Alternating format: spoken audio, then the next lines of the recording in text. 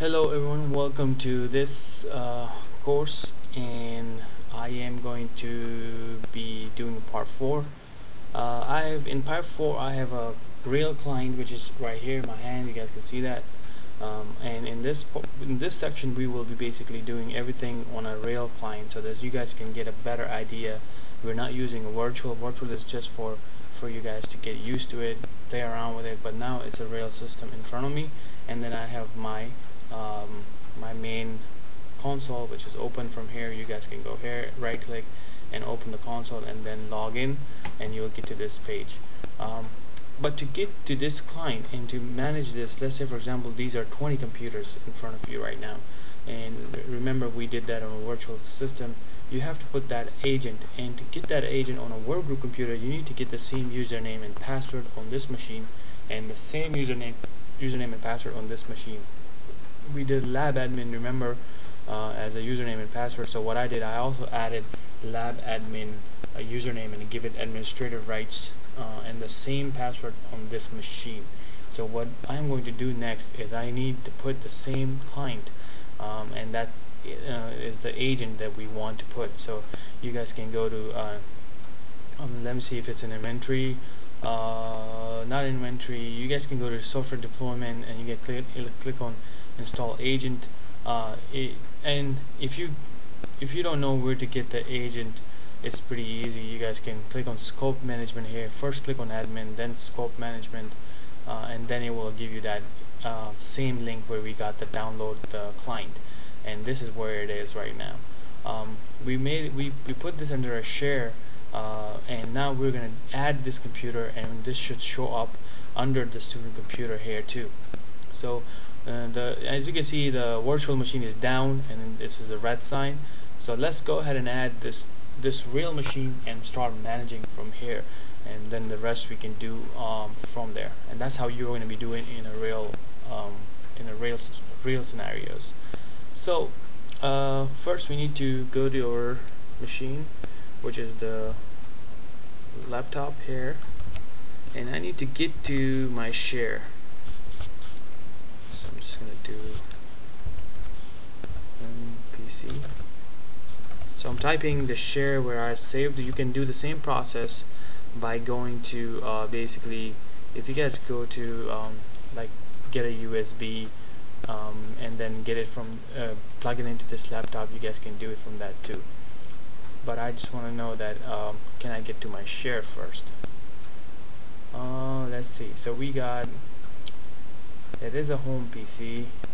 This machine is not able to get to the thing, so let's see what could be stopping it. We need to check our properties, and I'm gonna go to remote settings, and in the remote settings it says do not allow connection to this computer.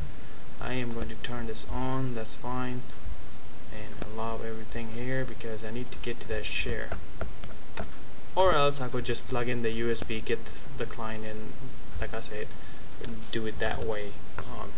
Now I'm gonna go back and type home PC, and it might not work right away, but let's see.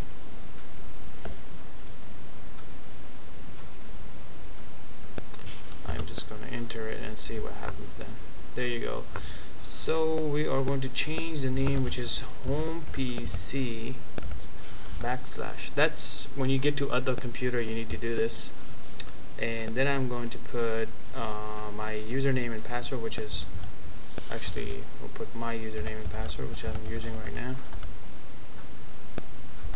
Wherever the share is and whatever the password you use, should be able to access that share.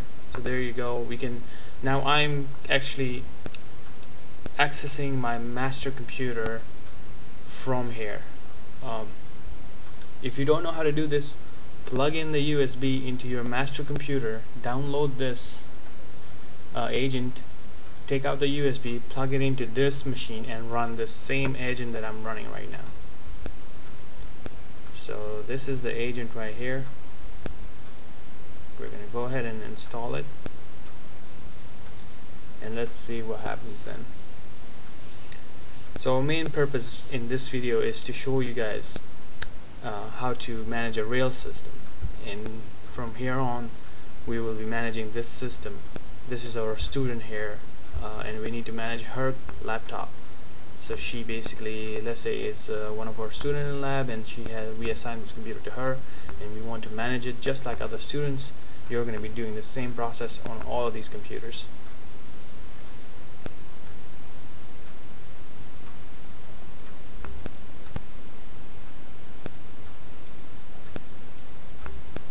If you get a prompt, just say yes.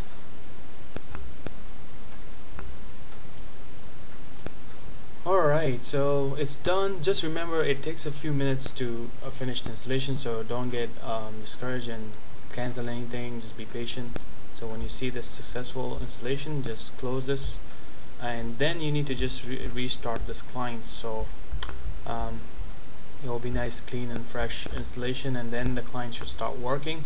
So we will restart this computer, and from here on this computer can be managed from here. Now what we need to find out and confirm is the username and the password that we use on that computer right here doesn't match the username and password over here, so then everything will be nice and clean.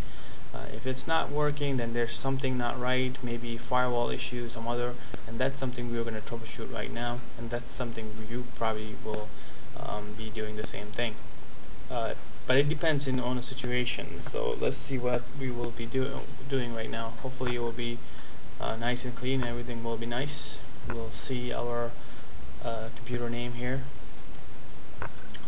So when this starts, you just have to kind of give it a little time, because it's kind of web-based system, so it will run the inventory on the client machine here, and then it will start scanning it, and then the information will pass through to this master machine, and then you can figure out things. Okay, is this machine missing any patches? Do we need to deploy a software? Do we need to do reporting and all that stuff? That's it. I mean, at the end, you're just basically managing these computers. You're doing things very easily. You have done the hard work, and from here on, life is easy. Not so easy, but kind of. Alright, so we're just waiting for it to come up. Alright, so computer started, and now I'm going to log in as lab admin. I mean, it's up to you guys if you want to log in as another administrator account, but we just created this. We just want to make sure that password that I put is correct. And once you log into this machine, what we need to do is to verify if the client is running on this machine, and does it what is the server address, is this address, and then that will tell you that things are good.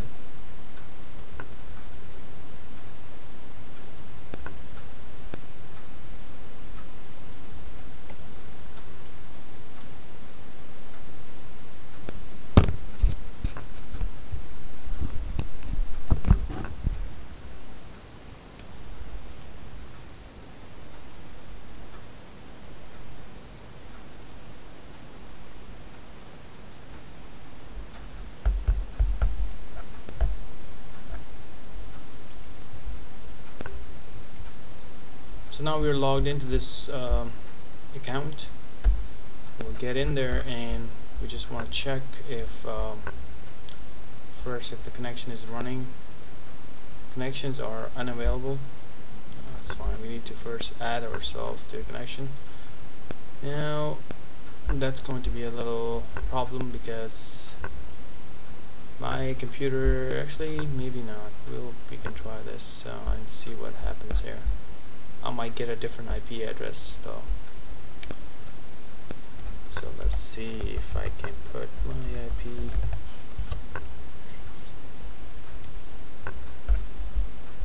Say external devices connected,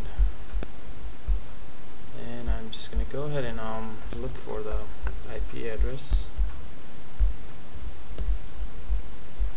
because this guy can create a problem if we are totally on a separate network. IP config.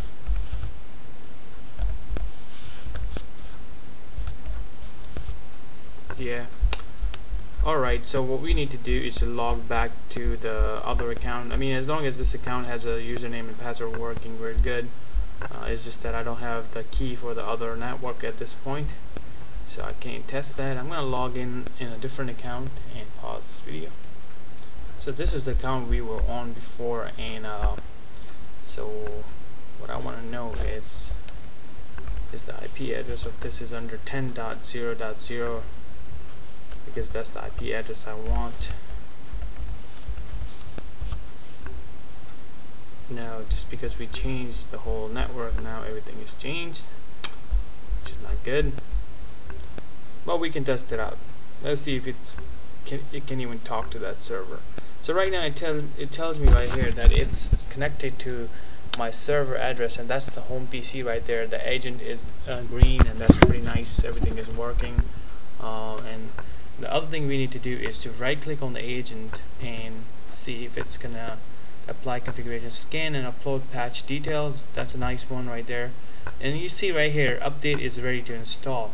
Now these are the things that people will get on their machines, like students will get these messages. And if you don't have a way, like I say this so many times, that if you don't have a way to do this automatically or through deployments, then you're doing this on a physical one-by-one computer. And again, I always give these examples that if you have 30 computers and you get the same updates on 30 multiply by how many minutes, that's a lot of work for someone who's alone or one-man IT, or even if a group, it's a lot of work. So managing things through the software is the way to go now these days, and it also gives you more advanced skills. You can basically do this is what most of the people do when you go to a higher level of IT jobs. Administration is all remote stuff. I mean, most of it is just remote scripting. You need to build PowerShell scripts and all that to work on some things that you don't need to go all the time. People don't log into servers all the time. You do things remotely. You have one machine, you work from it. So that's the main thing. You want to learn more and more. So we was just waiting for this, and let's see if we go to patch management, and we'll see how many computers we have. You go sign in again if you get this message, and you see right here it says manage system 2, so it automatically picked it up. Things are good. This machine is going to sleep mode, or maybe my battery, yeah, that's why. So I need to plug my battery. And these things can also happen when you're doing a live video. Let me fix this first, and then I'll come back to you guys. So what's going on with my... Okay, everything's plugged in.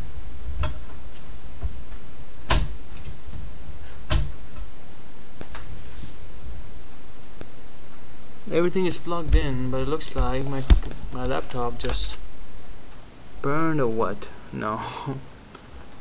Okay, so the F1 battery is low. Thank you, sir.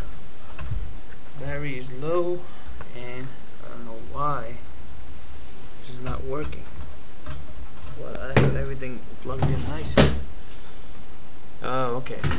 So something's not right with my charger, and I made sure that it's plugged in now. Let's click on F1 and let's go back in there. As you guys can see, I'm doing this and troubleshooting at the same time, and this is what you do in IT all the time. You get these problems that it just comes out of nowhere, and then you just need to fix it. And fixing is nothing, it's just that you need to look into things, that is it connected, things are working, and all that stuff. So a good example in front of you guys. So we are back into our account, and so from here on, now that computer is basically that computer is being used by a student, and this is where you start working from here. And when you get this message, generate summary, it's just give you more summary about the computer. So this is a good sign right here. We have two computers that we can manage from here now. One was virtual one, and we're not touching that. We're going to be working only on this computer from now on. So let's go ahead and see what we have here.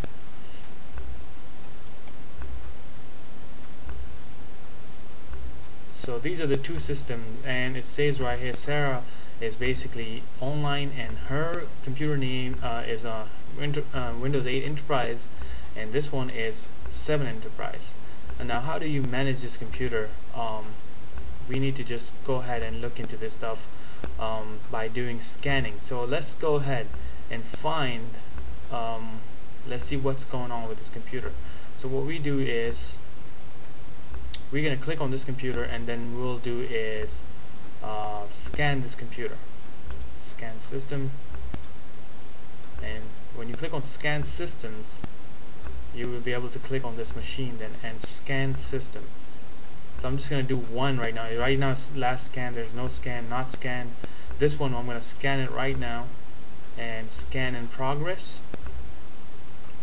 So what's gonna happen, this machine is gonna this is gonna go through, do its stuff, and look into this machine and see what is it missing. Is it missing some type of very well-known security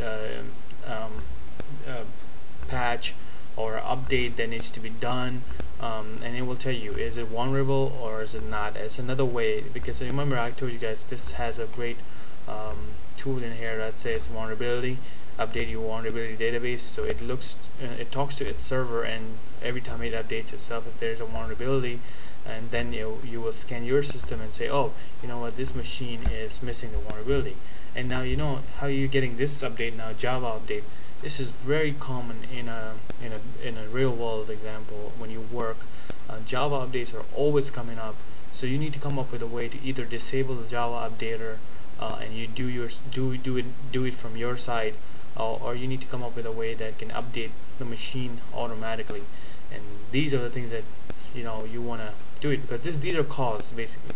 This is what you're doing at work. This is a ticket basically from someone that will call you for this, that hey, I'm getting this annoying pop-up, can you stop it? It's coming every second week. Is there some way I can stop this, because it's annoying, I can't, and they don't have access, so they can't do anything about it.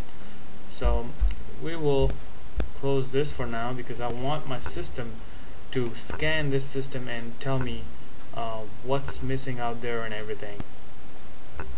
So the scanning can take a little time though. It's a one-time thing, but once you scan, things are going to be pretty clear that how far you are with this machine and what can we do and how are we going to do this. So in this session you're learning patch management system. Patch management system job is to scan systems and tell you what's missing. So then you download the patches. After download, you upload the patches, deploy the patches to the computer. Basically when you get the patch and you deploy it, it becomes like a software deployment, kind of software deployment, because it's using the same method. But you can also go to software deployment and see what's in there. So you guys can close this, and in software deployment we can see right here, these are the packages right here. So, and the templates is already in there. Now what you can do, for example, if I click on the package, you can create a package, which we're not going to go through now, maybe some other video, but you can create a package from here, add a package for Windows, or from here, or you can go to templates, which is already built for you. So it's an easy way to kind of find out how things gonna work in there. So let's say for example I want to install let's pick something very easy that we can how about not Notepad, let's go down, how about Evernote. So this computer doesn't have any Evernote, and this software comes with a template. I just need to click on this and then go down, and then I'm going to actually I just need to click on it on top of it. I thought there was a deploy option, but you just need to click on it, and then we will find out that what type of package is this and what is it gonna do. So it's an exe. This is the command that is going to be pushed out, and install switch is basically passive, quiet, and no restart. So you want to make sure that this thing you need to understand, and it's kind of like self-explanatory. If it's passive, quiet, no restart, then it's basically not. It's quiet, so nobody can see it. This person will not notice it, and it will not restart. Some software requires a restart, force restart, it will say something like that, or it might not even say quite. So they will see something and it'll say force computers restarting. So you need to make sure when you do these software deployment, you need to understand what you're doing, because you don't want to push out something when somebody's working on a document and bam, they lost just 3 hours of work. That would be a bad situation right there. So what we need to do is to create a package from here, and I'm going to say direct connection to the internet, because that's what we have. Most of you will have this, and I'm going to say OK. The selected application manager will be downloaded from the respective, so it will go ahead, it will basically go through and download this software, the updated one, and see right here, creating a package for Evernote 5.8.1. We just need to wait for the package to be downloaded.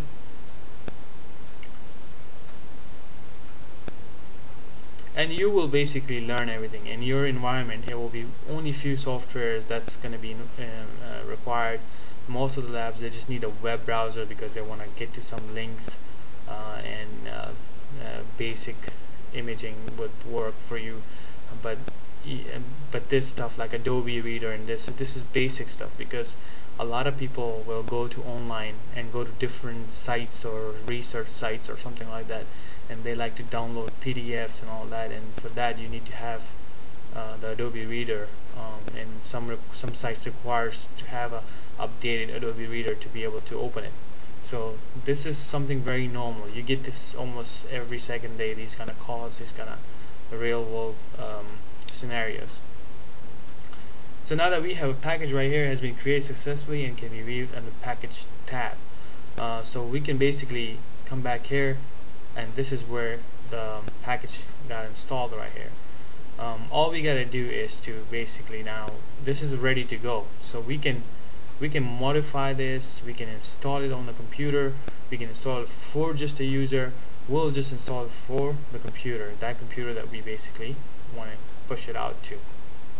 So now you can name your configuration just to keep track of everything. So I'll put an Evernote, and it says exe. Everything is made up for you in this template. That's the benefit of template, that it's already made for you. Okay, so in the bottom right here, it tells you how many retries do you want to do. Sometimes your computer might be restarting, so you might want to put more retries in there, because you might think that computer is restarted, but it's not, connection is not made yet, so your 2 retries will get over and you will not get it through.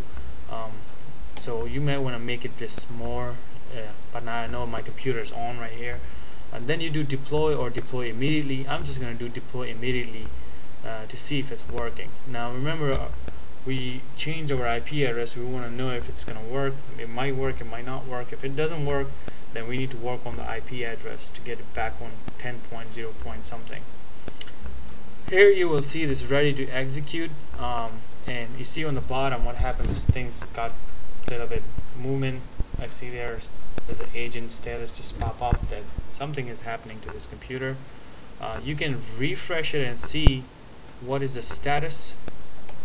It is still under ready to execute, and here you can come back and see, and I think on the bottom I forgot to mention that it had a target session, so the target could be a full work group. So it was a local office. Under my local office, it basically had my other computer too. So remember, if you guys are doing some kind of deployment, make sure you guys check your target, because target is going to be either one computer or it could be just like everything in that local office. So see how I quickly forgot and just clicked on deploy, but this is something that I should have gone through. So these are the things that you guys really need to take care of when you're working in a real environment. You just don't want to push out things to the computer that are not supposed to get it. So that's another way to check your deployment. Now we are still having process configuration. It can, like I said, it can take about 90 minutes. The refresh cycle is 90 minutes in this, or the log off, log back in could also make this process start. So what I do usually when I have computers there needed to be some kind of software needs to be done on that, I'll basically run a command and say restart them at nighttime or something. After when they restart, it automatically picks it up. So let's see if it's going to pick it up this way, or what we're gonna do is I'm gonna show you guys if you really want to check if this is going to work, can this master computer talk to this machine. How about we just run a quick restart on that machine. So we go to patch management, and inside patch management I'm just gonna go ahead and click on this all system,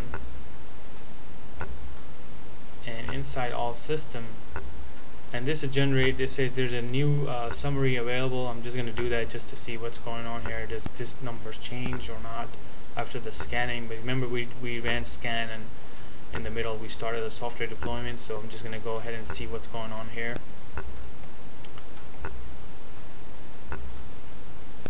So here you go, perfect example. It's working, it is talking to the machine, and it's telling you what's up with this machine right here. So this machine is running missing 59 OS patches, and this machine is missing third-party patches. That's 5. Let's first check the third-party ones. I want to see what is it missing, and that can easily tell you what needs to be updated on that machine. So in that machine, we have, just like I talked about Java, right? The Java messages pop up here. That's because of this, because it's not updated, and it says it's critical. Then we have a Flash, then we have Adobe Reader, it's critical. Every other thing, it's basically saying that you need to update these software so you don't get these pop-ups, or also for security reason, you know. This is why I like this software, because it has the vulnerability system inside it, so that's make it really easy for someone to just quickly scan the system and find out what's critical and what I need to just push out things. You know, sometimes you might be forced to do things. You might get a call from your network engineer, network manager that, hey, we got a patch that's pretty bad, we cannot risk it, we gotta update all the machines, and then you start doing your job. So as you can see on right here, there's a Evernote just pop up right here, and while we were talking, it looks like it made it through. And we're just gonna go back to configuration, and it says Evernote ready to execute, even though it's not done yet. I can see that things are going through and it's working. Evernote has been deployed successfully, so that tells you that things went through. You can go to configuration. Sorry, you can go to configuration from here, and it says right here in progress.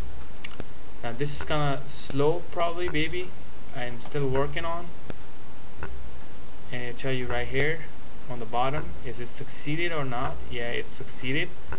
So basically we just went in there, we picked out the software, and we picked out the machine name and just deployed it by just reading some things. And you can see I didn't do anything on this machine, and I have Evernote. That's for someone new to IT. This stuff is pretty cool if you're new to IT. For someone who is experienced in IT, they do this all the time to save their time, and then they get advanced stuff. I mean, even you go to the software deployment, there's people that just work for software deployment, so they go deep in there and then become experts in that. So that's why in the beginning when I was talking to you guys, try to learn the technology, not just this software, so then you guys can learn more ahead and advance your career. So we did the software deployment, we did patch management. Let's go back into patch management because it's important. And then you see right here, we're gonna click on the all systems, and then it tells you that this is the vulnerable system because we scanned it. So how to fix this missing third-party patches? We just click on that, and all you gotta do is, let's say for example, I want all these third-party patches needs to be installed.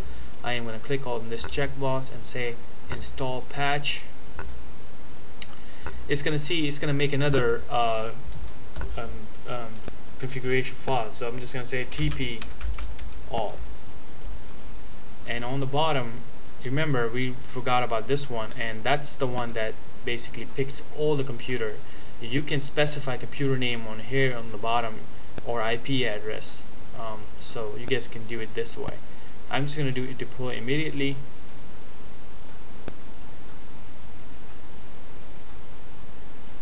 And what's happening right here now is that it's going through and downloading those files, whatever updates that's needing.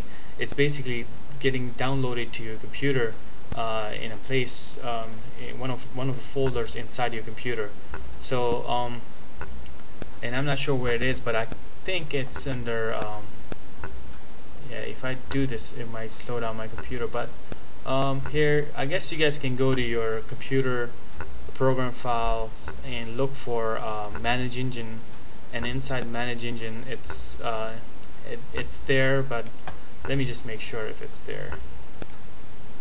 So there's another way when you download things to this computer. Make sure that you have a little you don't have too less of space. These days the computer come up with a lot of space, but you don't want extremely low space, because then you're gonna have problems with downloading things, because you know sometimes you might be downloading SP like Service Pack 1. They are like 2 gigs and 1 gigs, and that could be a problem if you have a space issue. So manage engine is here. I want to see, because I did this a while ago and I want to know where it is now. I think it's in the bin, and inside bin okay, it's not in the bin. Don't want to confuse you guys, so okay, I need to figure this out where it is. Logs, images, unless they change the naming. Let me see if they have something else in here. Program file, and then manage engine. Okay. Alright, let's see if I can find it from here. Settings. So here, okay, patch. This is what I was looking for. So you guys can easily go there, patch management, and then I want to download patches, and then settings, and now I can basically do this. Does it tell you to change? Okay, so you can even change it from here if you have a specific place to change things. But if I go ahead and paste this and then do this, then there you go. This is where you get all the downloads automatically to this place. So once you're done with it, you can just remove it. Or this is another way too. Now you know you have another software to deploy things. You can get it from these. Get the software from here too and deploy it from here. That's another way to get some of the software that I can't get it easily. I just do it this way. It's like a tricky way to do things. To use one software to get another job done, whatever. So you can put a cleanup policy here, automatically remove things, but yeah, this is not important. So we're gonna go back in here and go back to our configuration and see where it is. So ready to execute. This is also and you can see TP all have been deployed, and it will tell you what exactly what's running right now under, like, you know, if you go back to the status here, it will go back into summary of each software. So right now it's yet to apply, meaning it's starting to work on it right now, but it's gonna do its job. So first this is gonna run, it will update the Java just like the Evernote, then it will update the install Flash Player, then it will update this, then it will update CC Cleaner, then it will update this one. So that's how it's very automatic process. You don't do anything. You just need to click on it. You just need to access this machine somehow from remote or from home, from office, and that's it. You just need to go to patch management and then run a report. Once you scan the machine again, you can just basically go back to all systems. Once that patching is done, it will scan again, right? And this will go away. So it's going to be 0 then. So this machine is going to become better and better and better. So then when you click on patch, missing the patches for Windows, that could be a lot of patches and could be really big. Some of them could be service packs. So as you can see right here, you need to kind of look into these patches. Now, one of the patches right here I can tell you is I don't know if this has the one that's pretty bad. Like for example, these one right here. This it tells you right here it's critical. Something that you can get hacked easily. If I know you have this system right now, I can easily run some commands, and whatever commands that I can find to break your system through this patch, I can do it. Now, someone watching this video might be thinking, you know what, let's attack this machine, but of course I'm going to image it and remove everything. So this is why it's important for any company to have some type of patch management or vulnerability system to do this stuff. That's very important. So in this video you guys learn about software deployment and patch management, and also on the real system. That's it for today, and the last video we will be doing is on inventory system, tools and reporting and administration, and how do you control this machine and support this machine, and some other basic stuff that can also answer some questions. And this will be the last video. The last one will be the last one, because we will be starting to do more of imaging after this and some other lab technician requirement. Thank you for watching Job Skills Share, and I'll see you guys in a different video.